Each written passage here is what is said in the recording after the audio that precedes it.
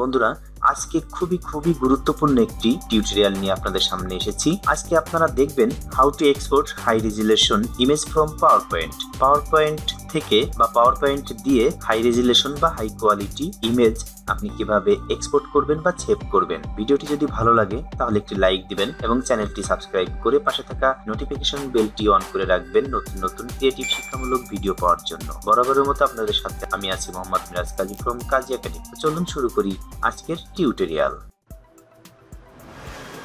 কাজী academy.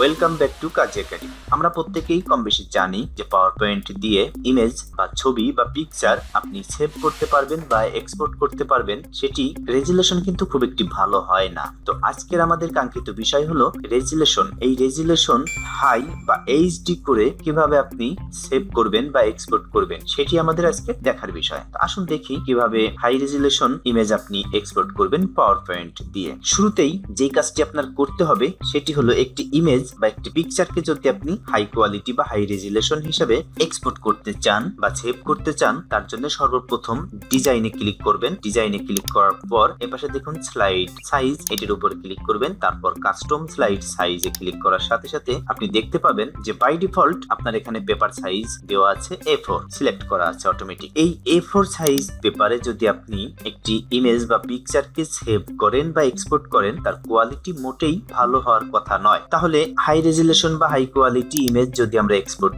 করি, কি করতে হবে? ব্যাপারটি একদম ইজি এবং সিম্পল। আপনাকে যা করতে হবে, এখানে দেখুন উইডথ 10.833 ইঞ্চি এবং হাইট 7.5 ইঞ্চি নির্দেশ করা আছে বা সিলেক্ট করা আছে। ইমেজ সাইজটি আপনি কত বড় করতে চান এবং তার কোয়ালিটি কেমন করতে চান তা নির্ধারণ করে আপনার পছন্দের উপর, আপনার প্রয়োজনের উপর। আমি এখানে দেখুন 83 ইঞ্চি করে দিলাম এবং এখানে 25 ইঞ্চি করে জাস্ট এখন ওকে ক্লিক করলাম এবং ইনশিওর ফিট এটিতে ক্লিক করলাম। সাথে সাথে কি দেখতে পাচ্ছেন, ইমেজটি ছোট হয়ে গেছে। আমার এখানে যে ইমেজটি ছিল সেটি ছোট হয়ে গেছে। তাহলে এখন কি করতে হবে? তাহলে এই ইমেজটিকে যে কোনো এক কর্নারে এনে কিবোর্ড থেকে শিফট ধরে এই কোণার যে পয়েন্টটি দেখতে পাচ্ছেন এটি টান দিয়ে এভাবে বড় করে দেবেন। ওকে, বড় করে দিলাম। এখন এই টেক্সট গুলোকে আমি একটু বড় করে দিচ্ছি, ফন্ট সাইজ বাড়িয়ে দিচ্ছি। হ্যাঁ, ঠিক আছে। এখন সেভ করার জন্য দুইটি উপায়, অর্থাৎ হাই কোয়ালিটি বা হাই রেজুলেশনে যদি আপনি সেভ করেন তার জন্য দুইটি উপায় আছে। একটি হলো ফাইলে যাবেন, সেভ অ্যাজ ব্রাউজার, যেই ড্রাইভ এর মধ্যে যেই ফোল্ডারে আপনি রাখতে চান, সেভ করতে চান, এক্সপোর্ট করতে চান, সেটি সিলেক্ট করে দেবেন। এখানে যে কোনো একটি নাম দিয়ে দিলেন। দেওয়ার পর সেভ অ্যাজ টাইপ, নিচের দিকে চলে আসুন। দেখুন এখানে জেপিইজি ফাইল এবং পিএনজি ফাইল আছে। আপনার যেটি প্রয়োজন সেইটি আপনি এখান থেকে সিলেক্ট করবেন। তো আমি জেপিইজি সিলেক্ট করলাম এবং সেভে ক্লিক করলাম। জাস্ট দিস ওয়ান, এটির উপরে ক্লিক করার সাথে সাথে সেভ হয়ে গেছে। আসুন দেখে নেই এইমাত্র যেই ইমেজটি সেভ করলাম সেটি রেজুলেশন কেমন। এই সেই ইমেজটি যেটি আমি এইমাত্র সেভ করলাম বা এক্সপোর্ট করলাম। এখানে আমি যদি রাইট মাউস ক্লিক করে ওপেন করি তাহলে এর ভিউটি আপনারা দেখুন। আমি জুম ইন করছি, দেখুন কত সুন্দর চমৎকার, একদম চকচকে, কোথাও কোনো ফাটা বা ঝিরঝির কোনো দাগ নেই। দেখুন আপনি এই ইমেজটিকে যত বড় খুশি তত বড় করতে পারবেন, তাতে রেজুলেশনের একদম কোনো ঘাটতি হবে না, কোনো সমস্যা হবে না। এখন আমরা অন্য একটি ভাবে সেভ করে দেখি। সেটি হলো, প্রথমে তো আমরা ফাইলে গিয়ে বা অফিস বাটনে গিয়ে সেভ করলাম। এখন আমরা যেটি দেখব, এইখান থেকে আমরা কিভাবে সেভ করতে পারি বা এক্সপোর্ট করতে পারি। তার জন্য ইমেজটির উপরে রাইট মাউস ক্লিক করতে হবে, সেভ অ্যাজ পিকচারে ক্লিক করতে হবে।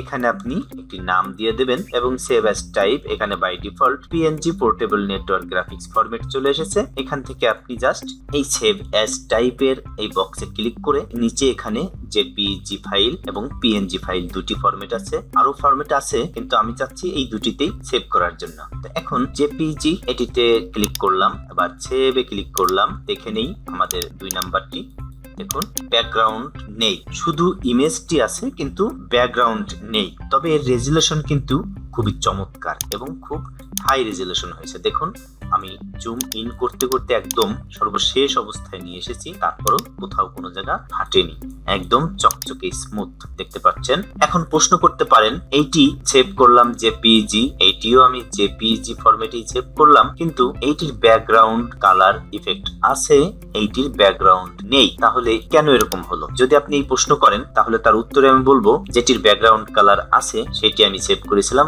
ফাইল অথবা অফিস বাটন থেকে সেভ অ্যাজ, এখান থেকে আমি ঠিক এইভাবে সেভ করেছিলাম, যার কারণে এখানে দেখুন এই যে ব্যাকগ্রাউন্ড সহ সেভ হয়েছে। আর যদি আপনি এই ইমেজের উপরে রাইট মাউস ক্লিক করে সেভ অ্যাজ ক্লিক করেন, এখান থেকে আপনি সেভ অ্যাজ টাইপ পরিবর্তন করে দেন, তাহলে এবার যদি সেভ করি দেখুন এখানে নাম আছে কি পিকচার 2। এবার আমরা পরিবর্তনটি দেখব কেন আমাদের ব্যাকগ্রাউন্ড থাকলো না। দেখুন এই দুইটি ইমেজ কিন্তু আমরা সেভ করেছি বাম পাশে ফাইল থেকে সেভ অ্যাজ এ ক্লিক করে, আর এই দুইটি ইমেজ আমরা সেভ করেছি বা এক্সপোর্ট করেছি রাইট মাউস ক্লিক করে। পরিবর্তনটি আপনারা দেখতে পাচ্ছেন। আপনারা এভাবে যেমনটি প্রয়োজন ঠিক তেমনটি করেই সেভ করতে পারবেন। তবে এর রেজুলেশন কিন্তু খুব চমৎকার রেজুলেশন, একদম স্মুথ, কোথাও কোনো ঝিরঝির বা কাটা দাগ নেই। আপনারা স্পষ্ট ইমেজ বা এইচডি ফরম্যাটে হাই রেজুলেশনে সেভ করতে পারবেন অনায়াসে। বন্ধুরা, টিউটোরিয়ালটি আজকের এই পর্যন্তই। আপনারা নিশ্চয়ই এতটুকু শিখতে পেরেছেন যে কিভাবে হাই রেজুলেশন বা হাই কোয়ালিটি ইমেজ সেভ বা এক্সপোর্ট করবেন পাওয়ার পয়েন্ট দিয়ে, এবং তার জন্য দুটি উপায় এবং দুটি ফরম্যাট আপনারা দেখতে পারলেন, একটি পিএনজি, একটি জেপিইজি, এবং একটি ফাইল থেকে সেভ করতে হয় বা অফিস বাটন থেকে সেভ করতে হয়, আরেকটি সেই পিকচার বা ইমেজের উপর রাইট মাউস ক্লিক করে সেভ করতে হয়, এবং এর দুটি ফরম্যাট, একটি পিএনজি, একটি জেপিইজি। তো যদি আপনি রাইট মাউস ক্লিক করে সেভ করেন এই ইমেজের উপর, তাহলে আপনার এই পিছনের ব্যাকগ্রাউন্ড থাকবে না, হোয়াইট হয়ে যাবে। আর যদি এই ফাইল বা অফিস বাটন থেকে সেভ করেন, তাহলে এখানে সেম অ্যাজ যা আছে সেইভাবেই আপনার ইমেজটি সেভ হবে বা এক্সপোর্ট হবে, তবে কোয়ালিটি হবে এইচডি, এবং এর রেজুলেশন কিন্তু খুবই চমৎকার রেজুলেশন হবে। আপনি যত বড় করবেন তত বড়ই হবে। বন্ধুরা, ভিডিওটি যদি ভালো লাগে একটি লাইক দিবেন এবং কাজী একাডেমি চ্যানেলটি সাবস্ক্রাইব করে পাশে থাকা নোটিফিকেশন বেলটি অন করে রাখবেন নতুন নতুন শিক্ষামূলক টিউটোরিয়াল পাওয়ার জন্য। আজকের মতো আপনাদের সবার কাছ থেকে বিদায় নিচ্ছি আমি মোহাম্মদ মিরাজ কাজী। আপনারা সবাই ভালো থাকবেন, সুস্থ থাকবেন।